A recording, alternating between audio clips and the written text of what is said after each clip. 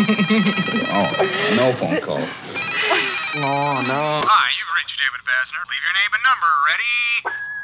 It's Max Basner, your father. I thought you'd like to know your mother left me today.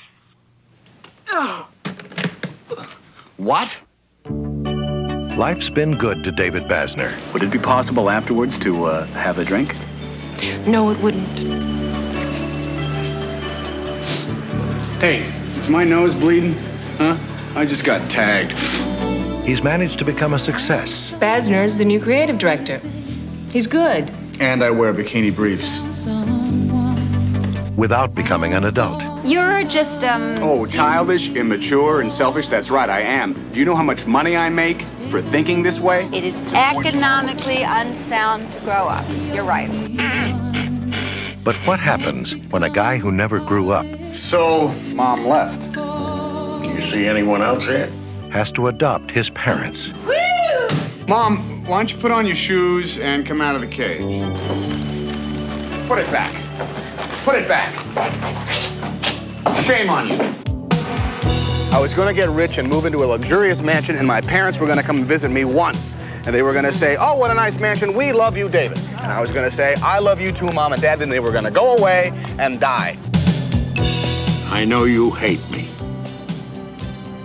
but you have to help me.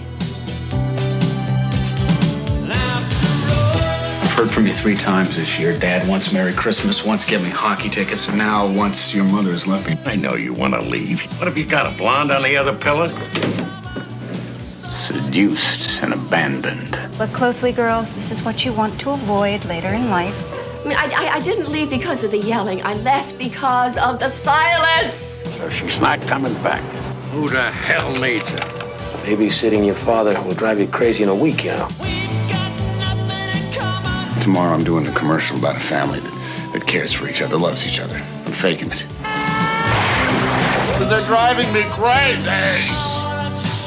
When showing your love is the last thing you need, Do you hate me for that? I do not hate you. You're my mom. why is it always the first thing you do? You're the last person I thought would ever come through for me. TriStar Pictures presents a Raystar production of a Gary Marshall film. It's a comedy and a drama, just like life.